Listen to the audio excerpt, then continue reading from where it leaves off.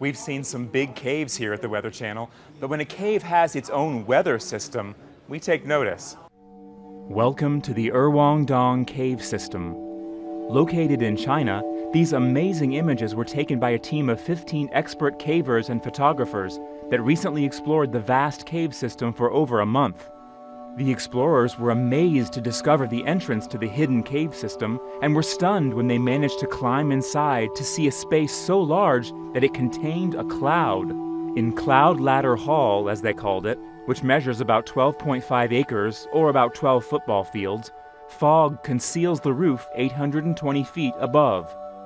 A few of the caves have been previously used by nitrate miners at the areas close to the entrance, but had never been properly explored before. All the major passageways were deep underground and had never seen the light of day. The Erhuang-Dong is so large that cavers predict they will continue exploring for a very long time. I'm Matt Sampson, The Weather Channel.